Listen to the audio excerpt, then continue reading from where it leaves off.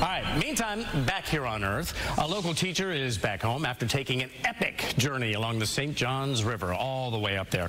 Lake Luther Davis, the third, swam from Sanford to Jacksonville because he wants to demonstrate to his students how a drop of rain gets from Seminole County all the way out to the Atlantic Ocean. And this morning he's joining us right here in studio talking about this trip. And we were just talking. Let me see the fingers and toes. Okay, you got them all. Okay, you came back with it.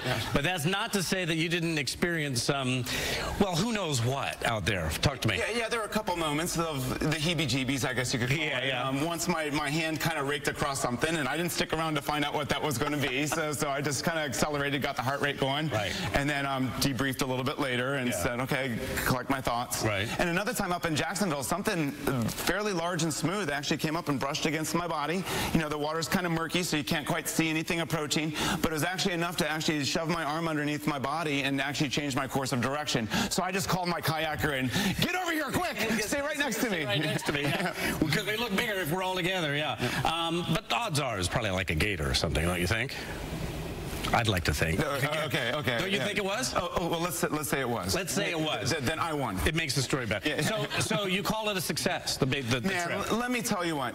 When I finished this thing, there was a lot of people are asking me, was it a moment of relief? You know, it was like, oh, it's over. No, it's actually a moment of excitement because I really felt like the journey is just beginning.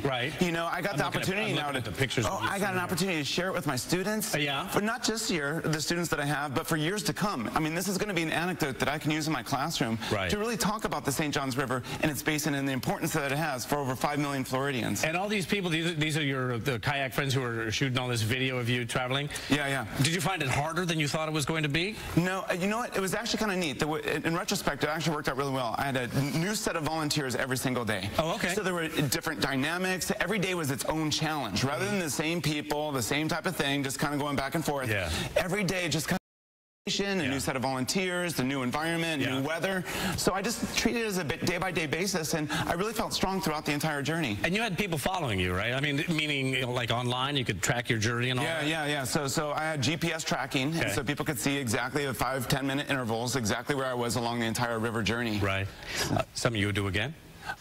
Yeah, I mean, I don't know if in this particular context, and that's not being negative. I mean, I might try to do something bigger and better. We'll see. Oh, see, now you got the bug. No, you're bitten, thankfully, just with the bug, not with an alligator. That was good. Luther, good to have you here. Thanks for having me, and I really appreciate the opportunity to kind of reach out to the community and a little bit share about my experience. Please, brother, we appreciate everything you do. Okay. All right, thanks.